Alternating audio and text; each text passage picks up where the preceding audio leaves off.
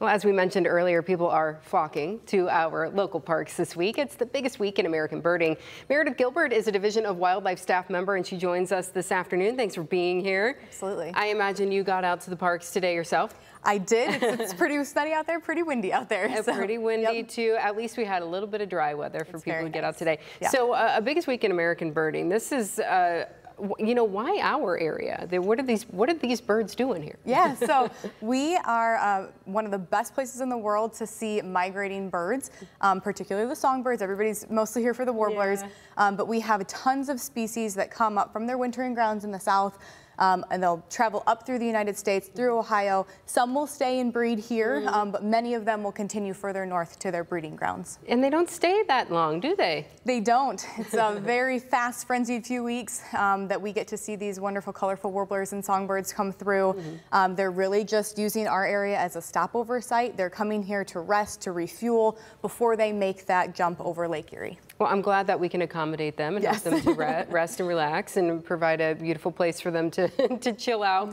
What kind, you mentioned, you know, the warblers or songbirds, but will there be other kind of birds that people can see this week too? There are tons of birds coming through. So of course our songbirds, our warblers are the tiny, colorful, beautiful birds that we see, but there are lots of shorebirds, water birds, all sorts of things really coming through. Believe it or not, there's a very large blue jay migration happening as well. So even some of our common birds that travel shorter distances are still flocking through too. So the blue jays are going to probably Toronto, maybe, right? They're headed up to Canada. So beautiful birds to check out. Where's the place to go? Where do we need to go? We are so fortunate up here in Northwest Ohio. We are absolutely the place to be. From Maumee Bay State Park all the way east along the lakeshore, there are some fantastic places. I do have a couple of personal favorites. McGee Marsh Wildlife Area is the hot spot for warbler migration. So the boardwalk at McGee, it's this beautiful forested beach ridge. It really is a trap for those migrants. So it's just, they concentrate very, very heavily in there. We have Metzger's Marsh Wildlife Area, Ottawa National Wildlife Refuge, and Howard Marsh Metro Park just down the road as well. So depending on where you are, you can probably get somewhere relatively easy. And we know that people travel here from all over the place. So we're really lucky to be here, aren't we? Yes, we are. Very, very lucky. We are very fortunate to have not only the habitat, the wetlands, and the forested areas that hold these birds here, but just to be so close, it's really amazing. Yeah, so, you know, I've been outside and I look around and I hear birds and I see them, but you know, if I really wanted to get into bird watching, how do I get started with that? What do I need? Well, I think that's one of the best things about bird watching is that really you don't need much. I mean, you can spend a ton of money if you want to on beautiful binoculars and upgrades and everything, but really you just need your eyes, your ears.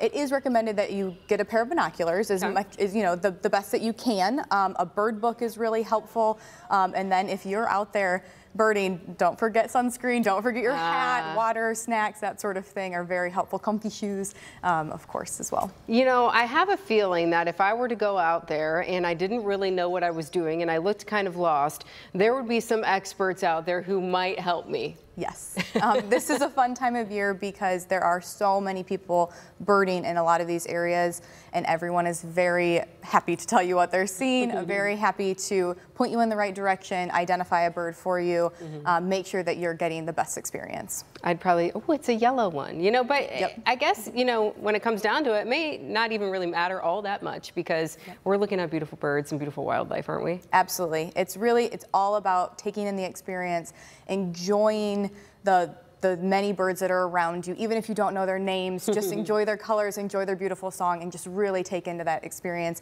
and realize how lucky we are to be here. The songs really are beautiful. They are. Can we hear the warblers, you know, maybe at my home or something like that in this area, or not so much? Yes. It depends a little bit on where you are and what type of habitat you have in your house, around your area. So they are insectivores, so they won't be coming to your feeders so much. Okay. They're eating insects. But if you have shrub brush areas in your backyard, you definitely could be seeing them. Okay, so now is the time because, well, the biggest week in American birding wraps up, I believe, Sunday, right? Yes. Will we expect to still see some of these birds hanging around a little bit afterwards? Yeah, absolutely. So most of the migrants will be going through this week, last week, this week, and then probably the week following. But we have some late migrants that go through later into May, and then we have some birds that obviously stay here and breed here in Ohio. And then come August, some of the shorebirds that have gone up to their nesting grounds in Canada and further north, they're coming back down. So the fall migration starts coming back down in about August. We'll catch them then as well, maybe. Yes. Just a beautiful time to get out there and catch them. You've been out, as you mentioned. I feel like we have more leaves on the tree. You know, has that, impeded seeing any of the birds? It does feel very leafy pretty early this year, and I don't know if that's because of a little bit warmer weather, a little bit wetter, but it does make it a challenge. These are tiny songbirds. We're talking very, very small songbirds that we're trying to find. Thankfully, they're brightly colored, so that is helpful. But the leaves can make it difficult. It just takes some patience and maybe a keen eye to be able to spot them. Bring those binoculars, as you said. It would be good to grab a pair. Yes. Well, thank you so much for being here today. Absolutely. Thank you so much for having me.